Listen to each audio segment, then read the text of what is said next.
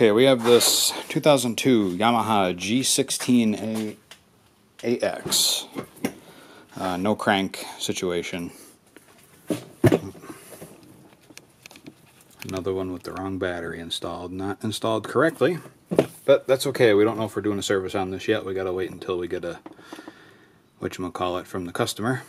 Battery is 215, so it's 2 years old, a little more than 2 years old. So we're gonna check and see what's going on with it. Basically, we take our key, put it in, nothing. We don't even get a solenoid activation. So I'm thinking we might have a bad fuse. I'm going to check that first and see what happens.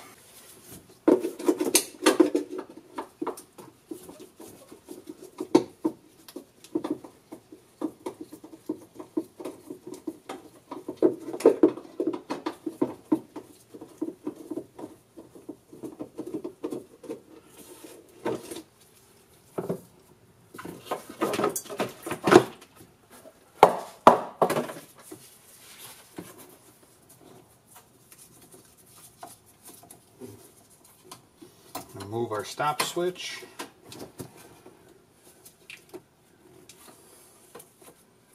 Ooh, our fuse holder does not want to open here. Trap the fuse in. Yep, we have a blown fuse. Popped. Put a brand new fuse in it. See what happens. But we got to see why it popped. That's the important thing. Okay. There's our issue. Typically when the fuses blow like that, it's a sign that the solenoid is starting to go. Typically what that means is the diode, at least an internal diode, is starting to fail. Sometimes they will take out the fuse and it's basically a high current surge feedback from the coil discharging.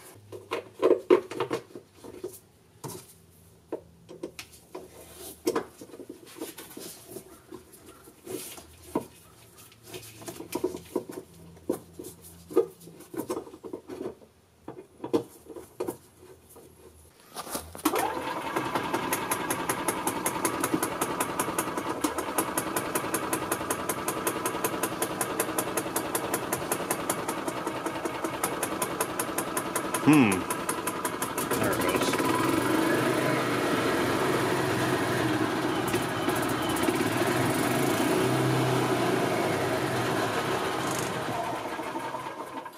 Okay.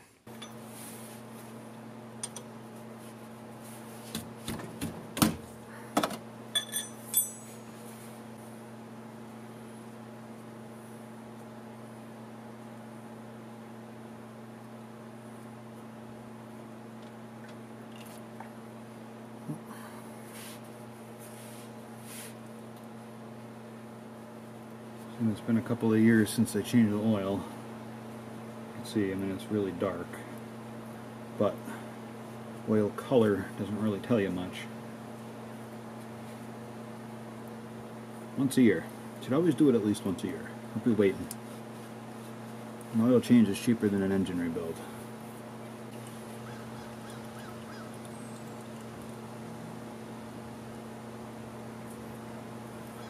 I have the shop fan running because it's hotter than balls in here, so you'll be hearing that in the background.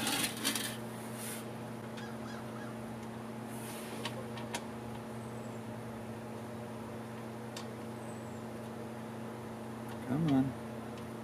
Start your threader. Metric threads. Fine metric threads can be a pain right in the ass sometimes to get started.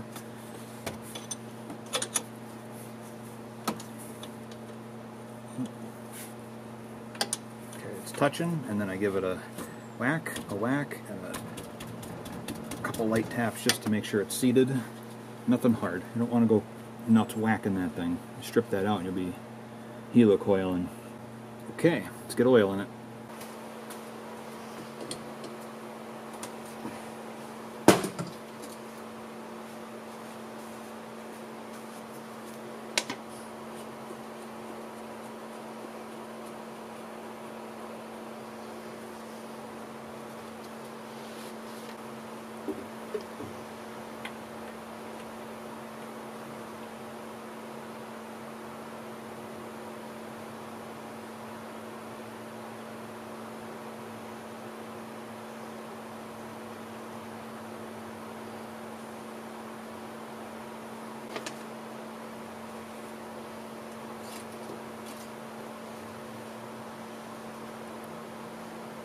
we go. Perfect.